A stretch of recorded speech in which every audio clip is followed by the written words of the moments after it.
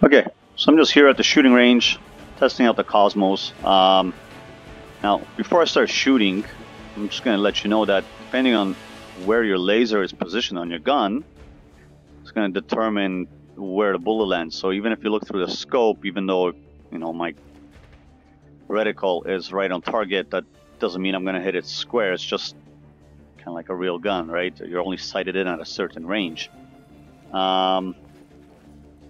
Now, what I want to show you is, okay, so I'm just going to, with one hand, I'm going to keep it steady on the X. Just want you to watch the tracking. I'm trying to keep it as steady as I can. So I can pretty much, for the most part, I can stay right on the X.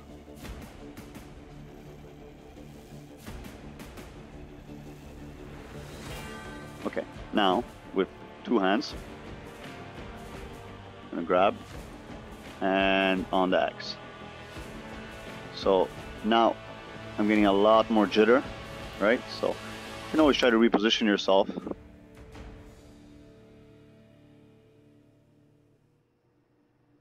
right now I'm getting a lot more float. Now, some of that's going to be the game, and some of that is compounded because, you know, one controller's got a little bit of a tracking issue, the other one's got a little bit of a tracking issue, and then when you combine the two, it's the whole gun's just kind of wobbling away. Which is why a lot of the game I'll play with SMGs, because they're one-handed. And they're just as effective as the rifles, but it doesn't matter. So right now, I'm going to try to put some headshots onto that target, just to see how stable I can get this. Headshot, headshot, headshot, headshot, headshot, headshot, headshot, headshot, headshot, headshot, headshot, headshot, headshot.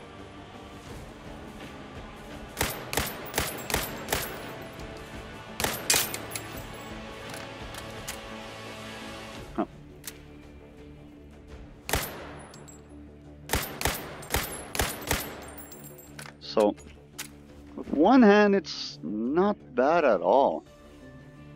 When you put the two together, that's when you start having some issues. And quite often what I'll do is just, if I'm using a bigger gun, if I have something with a drum mag, right, because, let's say I take this guy, throw in a drum mag, right, so I'll just kind of keep it kind of almost on my waistline, and what that allows is the Cosmos, I guess, to see both controllers better. And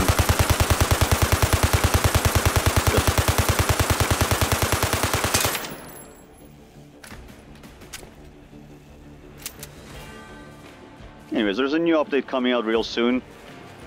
I'm pretty sure they're going to have some of these issues corrected, and a lot of the tracking issues would be your room and how it's laid out and how the lighting is in your room. I had noticed that when I removed the carpet in my room, there was a dark floor underneath, and suddenly I was having tracking issues. So then I put down some white sheet onto the floor, and suddenly all the tracking's back to normal.